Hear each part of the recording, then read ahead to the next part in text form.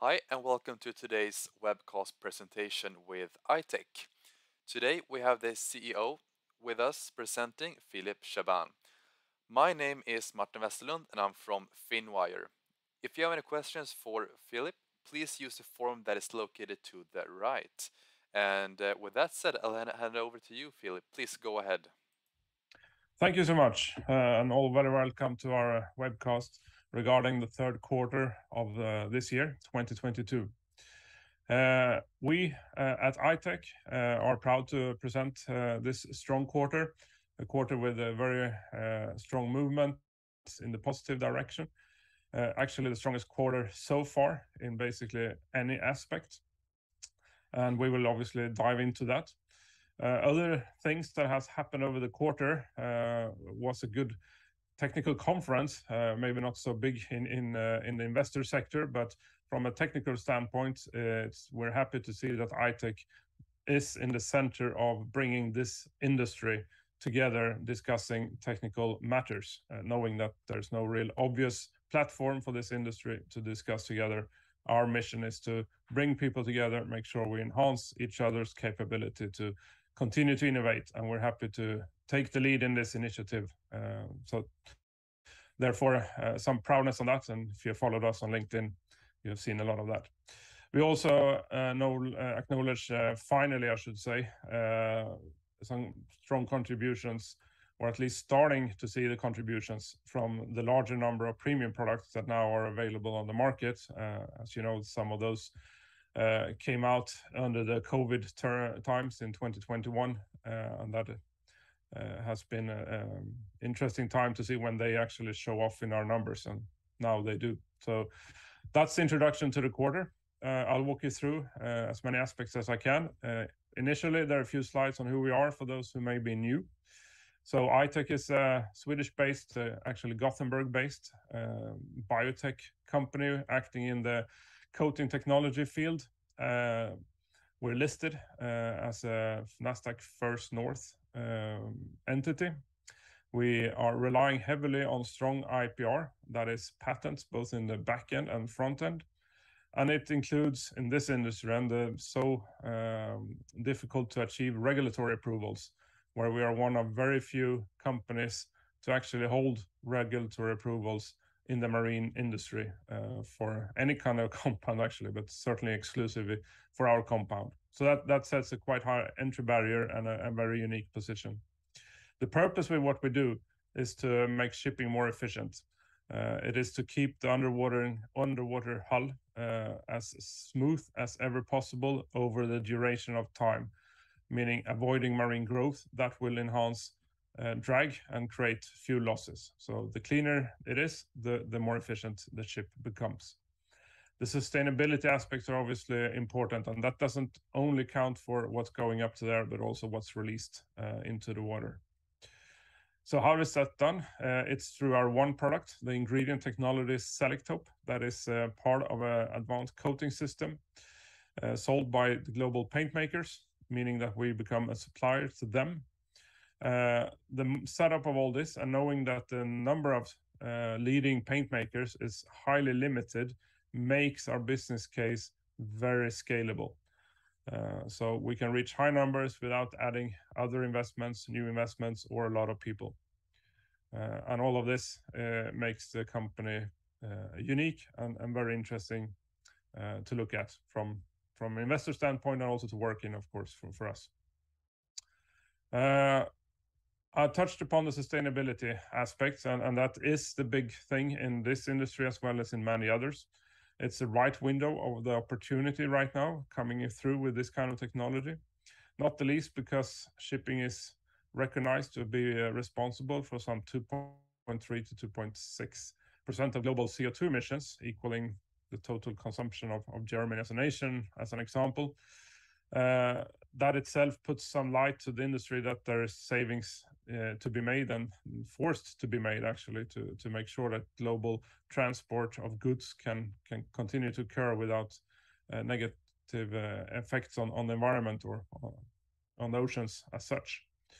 In this case, looking at the anti-fouling coatings or any hull coating actually, the potential within the industry is claimed to be around 100 million tons of CO2 savings versus the average situation on the fleet as of 2009. So if all those ships had the most optimal hull coatings, this is the number of CO2 levels that could be saved. Selektope is a part in that puzzle, of course, and that's driving our motivation to go to work. But it's not only about emissions to air, it's about what's going into the sea as well. So protecting the marine ecosystems is a detrimental part. And that's twofold. It's both what you release into the ocean, meaning approved active agents dash biocides are clearly advantages, and certainly those who are very specific, like Selektope, has a very favorable profile in this area. But it's also the combined effect of coatings and its ingredients to avoid transport of alien species, sometimes invasive species, which is recognized as a big problem on a fouled hull. So that's an important area. And the third area is obviously to preserve natural resources and to try to use as little as possible to do the job, so to say. All the limited amounts of agents available are all needed. Question is how to optimize the matrices for the best possible output, both on performance and the leaching into the seas. Selektope plays a role here, being an interesting candidate combined with most of the other agents. So these three aspects is important for us. More in depth than what do we do? Well, as I mentioned earlier, it's a biotech-inspired company, so to say. It started off with research in a very niche, almost geeky area called barnacle larvae understanding or sciences that combines biological sciences, chemical sciences, and so on to actually understand why these creatures settle and how they are built up, to see if there's any way to repel them from a surface rather than use excessive amounts of previously at least questionable compounds to kill them. The result of that quite extensive research at the Gothenburg University and Chalmers was a molecule that we now call Selektope. That's part of the paint system and actually has a very repellent effect on specifically the barnacle larvae and to a certain extent on tube worms. The specificity of the molecule makes it possible to use in tremendously small quantities, which is a big, interesting advantage for the paint makers who then can find different ways of formulate. But it also gets into the scope of being possible to combine with a lot of other things. So it acts together with other active agents in the paint to deliver its effect. So it's the first time ever biological sciences is driven into the paint system to actually create this unique effect.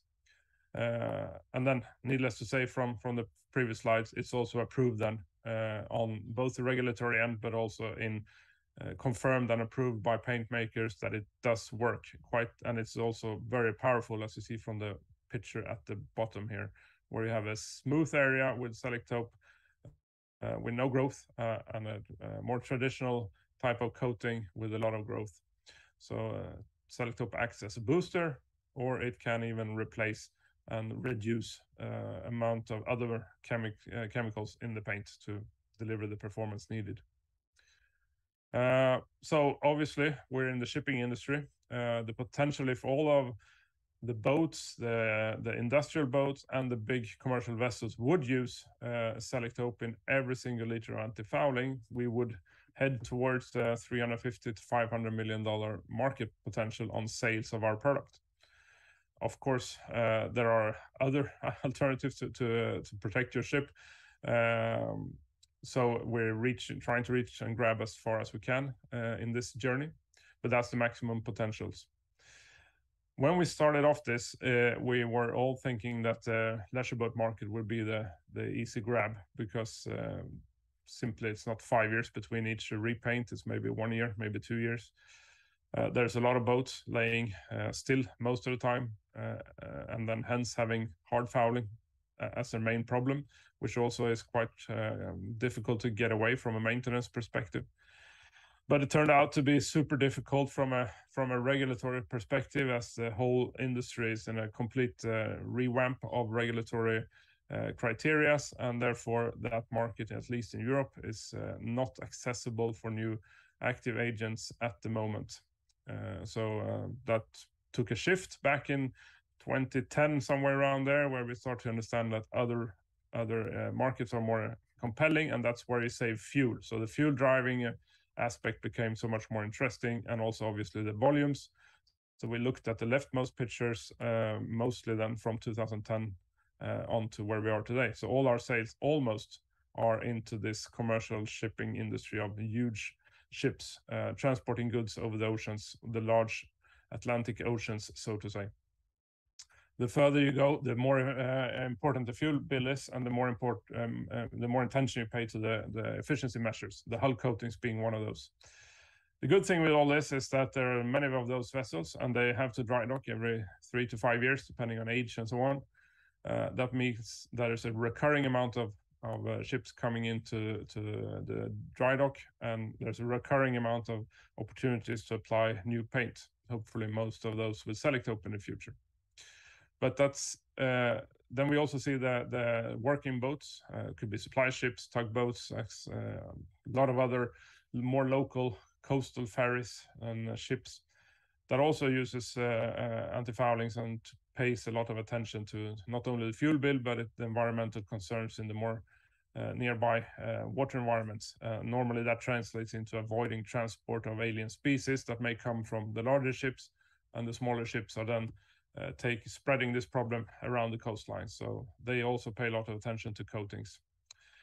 Also in that area, a lot of ships, very fixed dry docking intervals altogether, very interesting annual opportunities for a paint maker. We are happy to say that despite we're not looking actively, or we are looking actively, but understanding there is a long delay in this process, we do have some products on the leisure boat market, but not explicitly in the large European market. It's mainly related to Japan at the moment. We are trying to put ourselves in a nice position in the United States in this area, as well as some other countries where leisure boating is prominent. So this is what we do. This is the market. And now let's move into the quarter.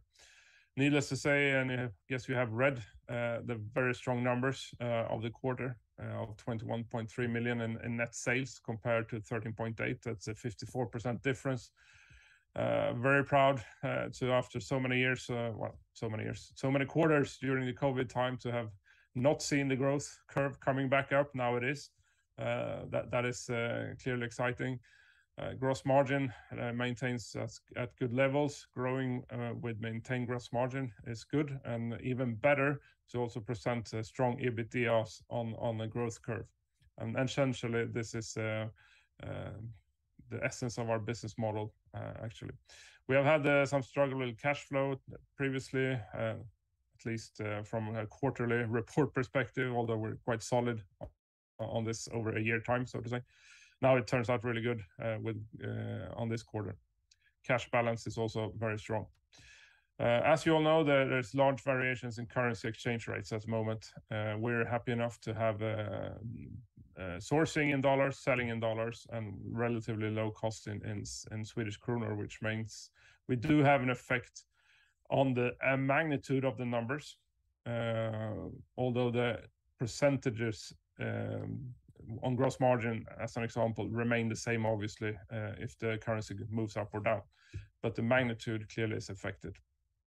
The organic growth is 26%, and that's an important number for you to keep in mind.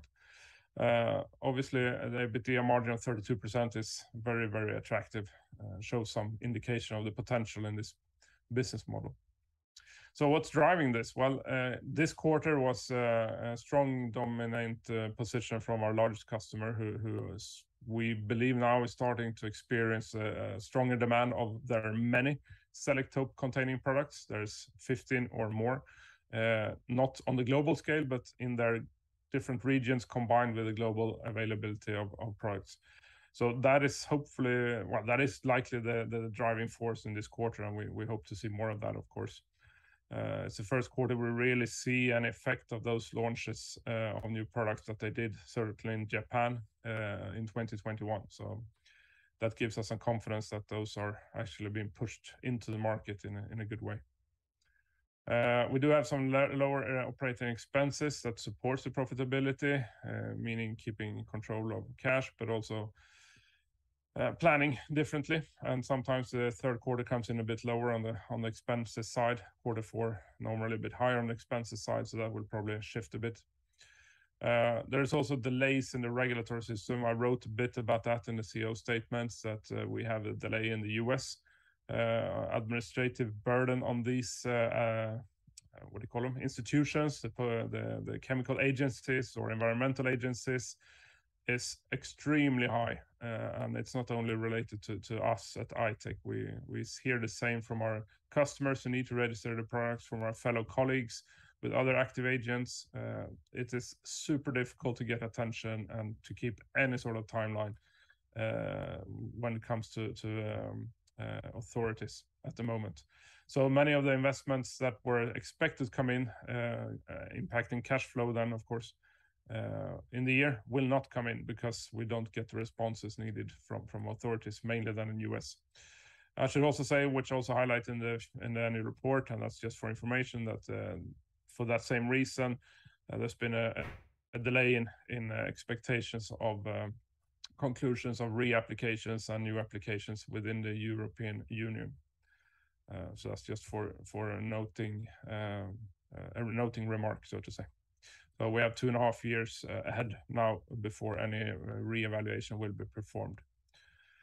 Okay, we look at the first 9 months now, comparing the first 9 months of several years, the last 4 years in this case. And you see also our traditional 12 months rolling curve displaying the EBITDA figures, revenues, and gross margins. Starting then on the left-hand side still, we for the first 9 months are exceeding the full year sales of 2021. We're exceeding any other quarter in the past. As you see, the 2020, 2021 were flat years, even decreasing a bit. Obviously not the most exciting times. Now it's looking better, in the direction we were hoping and expecting, and the direction we saw until COVID hit in the middle of 2020. Gross margins remain strong, even increasing at the same time as net sales is increasing. There is a certain volume correlation here, but it's also a customer mix discussion, and it's also incremental improvements here and there. So positives on all those figures for the first 9 months, which I think is the first time ever comparing these years. Very, very sound quarterly performance here. Retaking the growth curve is important, and we made our small calculation on the CAGR from IPO year 2018, comparing again the first 9 months with each other, finding almost a 30% growth over that period on CAGR. So a quality-based metric showing that we're on the move, although we had some disruption in the growth for a few years. I think that's about it on this slide. I mean, I've said that the business model is proving itself. That is maybe the main message of this, and that we really are on the right track again. And there is still a growth potential, of course, as we do have less contributions from other customers this quarter. If all of these start to work and come in with a growth figure on the same quarter, we will obviously have even better figures. And needless to say, there is a lot of potential out there. We're still only at the very start of the growth curve in all our customer accounts. And we haven't really got the traction on the leisure boat market either. That will at some point contribute, although much later. To display a bit on what's going on in the past years, I'll give you some more ideas on explaining the result and maybe doing your own estimations for the future. We have seen an increase of products to the market. We're now above 20 commercial available products. Again, stating these are not globally available, all of them. They are heavily skewed towards certain Asian countries, but those are countries with high activity. That is Korea and Japan specifically. And another important metric is the number of customers that are picking up the technology from a commercial standpoint. We have 6 of the 9 largest customers in the world using the Selektope product in their paints on regular basis. So that's an important quality measure that not only one customer is using it, although they're dominating. We're seeing a good pickup among the others. And I also have to say that all of the 9 largest brands, including a tail of a few, are working intensively in the R&D departments, finding ways to use Selektope in their best way on their markets.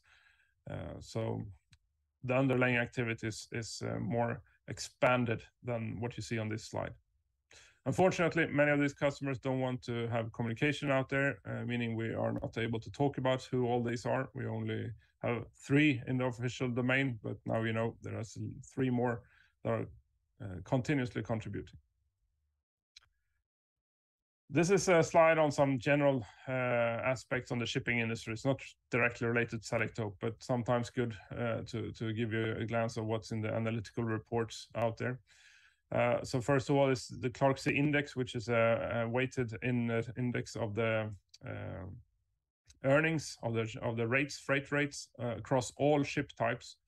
And that, it obviously has a big variances between container ships and bulk ships and so on. But disregarding all that, you see that ship owners in general are making much more money now than in the past. And even the index is at levels not too far away from the very extreme peak it was just before 2009. It's coming down lately now, but still at high levels. So the earnings is positive because that means they are ready or putting themselves in position where they at least get more interested to invest in long-term efficiency technologies, such as the best possible anti-fouling coatings with the best possible hull preparation methods. So that is good. That's the biggest takeaway from this slide. So high earnings increases the investment appetite, and we look forward to see more of that, although there's a lot of uncertainty on inflation and so on at the moment. But if this remains, it looks good. Another slide now relating to the new building market. As you know, many of our products out there are related to the new building segment of large ships. We see that the order book versus the total fleet is about 10%. So 10% of the fleet is under renewal, that is. Compare them to around 50% in the order books in 2008. So we think that although the contracts are lower 2022 than before, they will bounce back up because the fleet needs to be renewed in a faster speed to comply to future CO2 requirements, meaning being equipped with engines that can manage dual fuels, other technologies that are normally fitted onto a new build vessels and so on. So I think we're waiting to see a bigger pickup on this general industry. Limiting factor at the moment is the capacity at yards. I think there's about, it's 40% below. Many shut down. There's about, I think, 110 or so active yards at the moment of larger scale compared to 300 plus in 2009. So it's been a huge shortage of new building yard capacity in the world following the economical crisis since the super trend that brought us up to 2008. And that, of course, makes it difficult to place an order and have any sort of expectation on when to get it. But it also pushes up prices on new building, combine them with increased steel prices and so on. That also is one of the explanations why the orders are not booming in 2022, despite the need to renew the fleet. The positive is the outlook moving forward. The challenge is the current situation on capacity and raw material pricing. This is our last slide.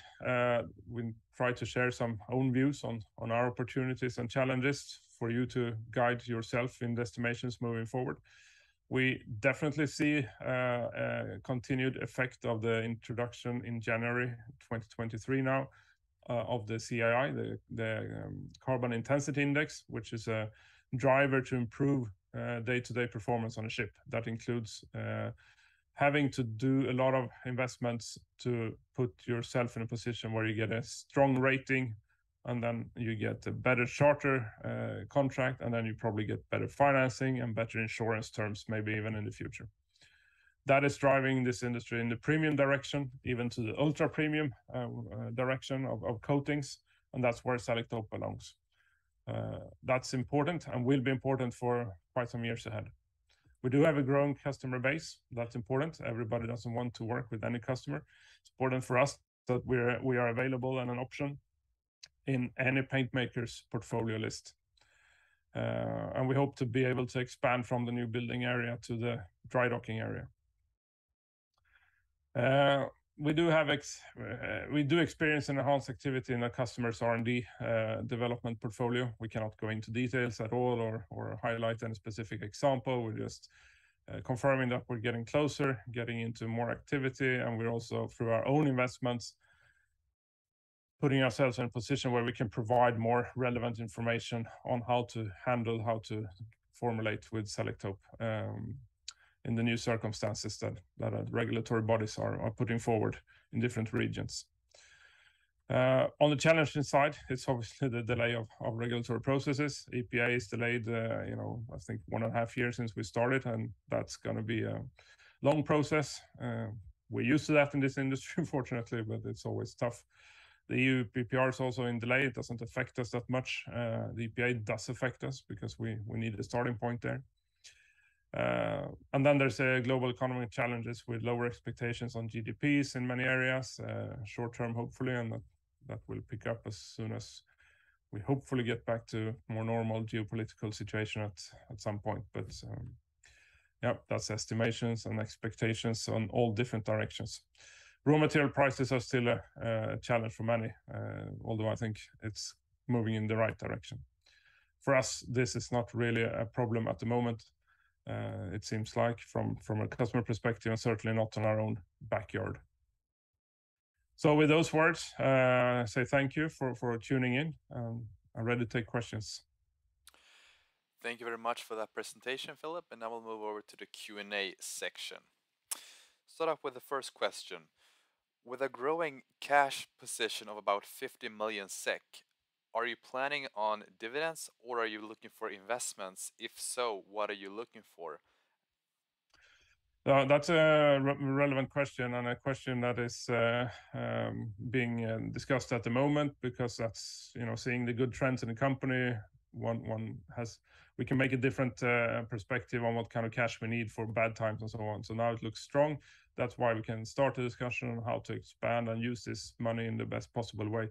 I would say that it goes more in the direction of finding a way to build I-Tech stronger rather than provide dividends.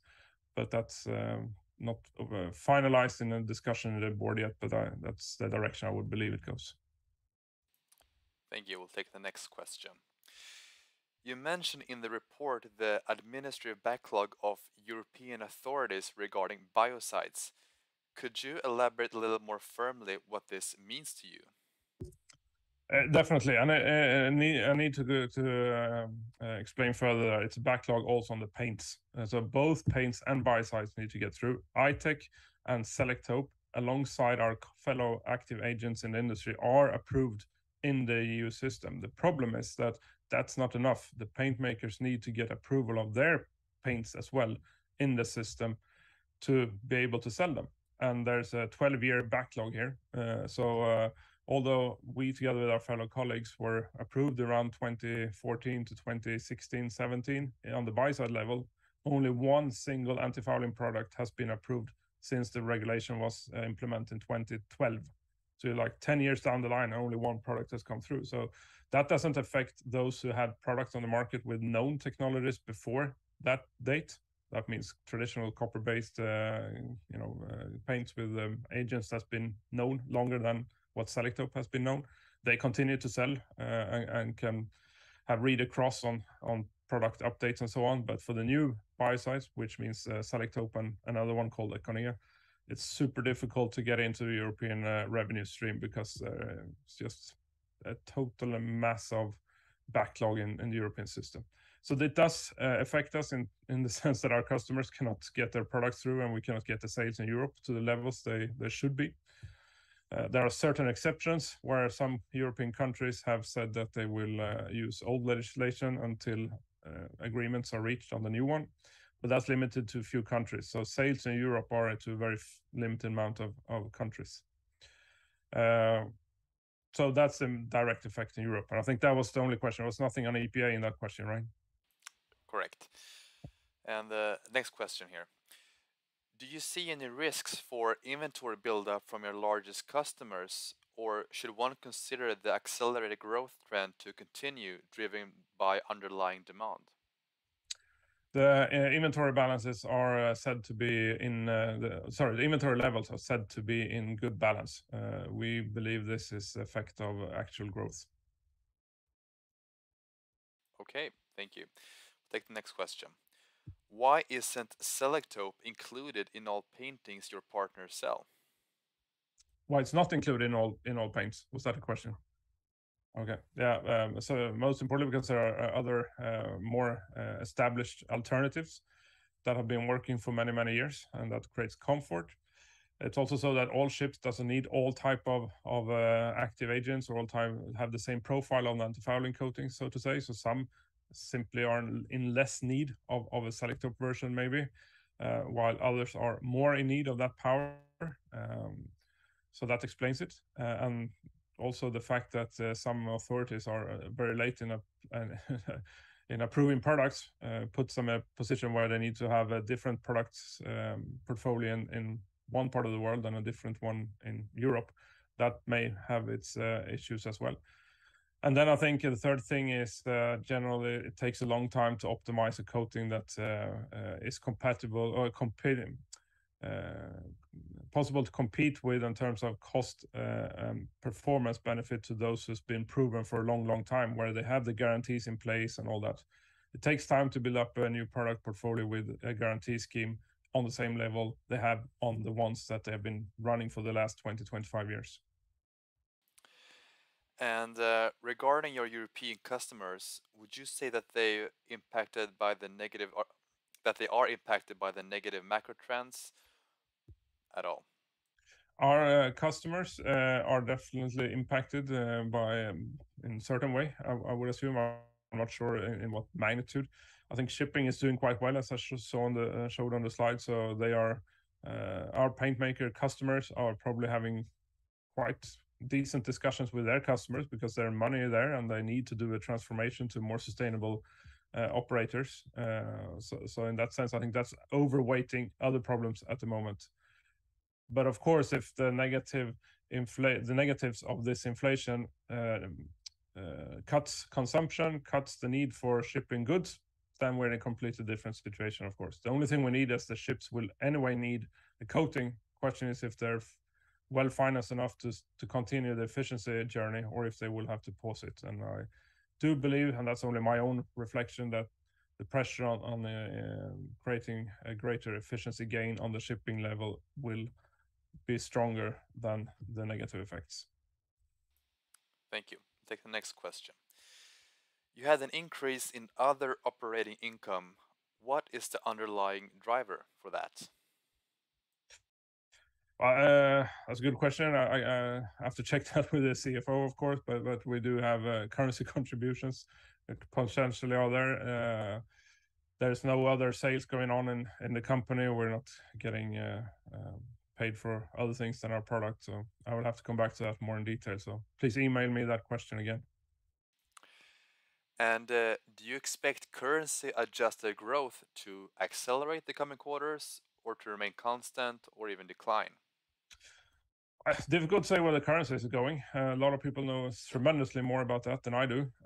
We focus on organic growth, the actual growth on the volumes we ship out, and we believe there's good grounds to expect a positive outlook on this, as long as the global trend doesn't change completely.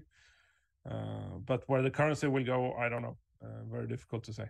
But I could also maybe clarify that we're buying in dollars and selling in dollars, which means the magnitude of the numbers you see is obviously dependent on the exchange rates quite a lot. but the relative numbers within each quarter, such as the percentage of gross margin, remains the same even if currencies go up and down. Could you elaborate on the reasons of the slowdown from some of your leading customers? There is no logical explanation to that. That's just variation over the years that comes in. They maybe didn't get the contracts they were expected to get. These products are normally for the new building market, so they maybe lost projects to competitor. They may have found other deals to make with that ship owner, applying different coating of a lower grade because there was another issue another end of the ship. I don't know. This is movements that come and go all the time. So there's no conclusions to be drawn from this. Would you classify the macro environment as favorable or unfavorable given the inflation and oil prices? Oil prices are generally good because that sets the light to the good payback on efficiency investments. So on that end, that's good. Inflation, as long as it doesn't impact global trade, I guess, and I'm hoping that everybody can absorb the inflation all the way through, then that doesn't matter. But if that starts to put an impact on how people consume, and how much goods is then needed to be transported, the whole industry will be impacted by lower profitability, and at some point that will harm also the more high-end products in this industry. And finally, what's your outlook for 2023? Again, we don't provide outlooks to the public, although we at some point quite soon, within probably quarter one next year, we'll have new public targets out there. But we continue to do our work, continue to try to grow organically as much as we can, and we see a lot of positivism in this end. And then there's things that we can't control that we'll have to talk about quarter by quarter. Okay, thank you very much, Philip, for presenting today and answering our questions. And a big thanks to all of you who listened to this presentation with iTake. I hope you have a great rest of the day, and I'll see you next time. Thank you and goodbye.